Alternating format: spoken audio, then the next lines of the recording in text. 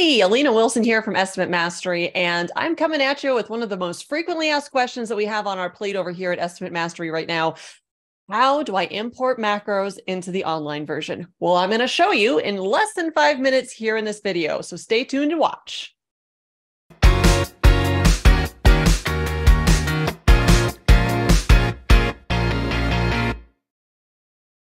So I'm in a project in the online version. Notice that I said I'm in a project, not out on the dashboard. Okay, so if you have the desktop version of Xactimate, you can do this out in the dashboard. There's a data transfer area. It's super easy.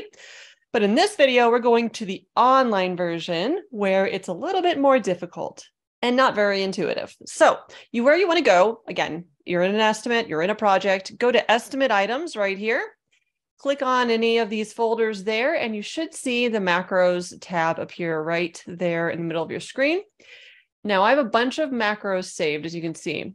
So if you have macros, you even should have 3 actually default macros that come installed in Xactimate. So you're probably going to have something on this list. And in order to import, you have to tell the program, hey, I don't want to export. Okay, so it sounds counterintuitive. It's pretty crazy how this has to happen, but watch this. If I go to options and there's the data transfer, it will only let me export from Xactimate to whatever folder. However, and that's because I have a macro quote unquote selected, even though I didn't select it, you saw it first one was selected. So what you have to do is I just put a period there or a dash or whatever, just symbol. And then if I go to options, data transfer, now I can pull it from my desktop into Xactimate. So that way, if someone sends me, I don't know, like a tile roof macro, I can then pull that in and have access and see a carbon copy of what my colleague had sent me. So that is where you want to go. It's a little bit tricky to get there, but it will allow you to data transfer in a whole host of macros if needed.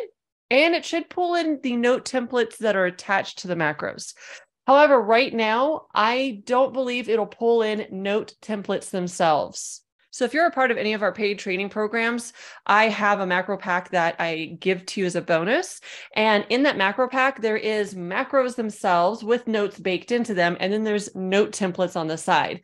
As of right now, I don't have a way that I know of importing note template files. So if anyone out there knows how to do that, it's the NTX files that we need to import. I'd love to hear from you down in the comments below. But other than that, that's all it takes to get those macros into the online version of Xactimate. Of course, any other questions, let me know down below. And of course, like and subscribe for updates here at Estimate Mastery. Hope you have a great week in your business, and I'll see you next week.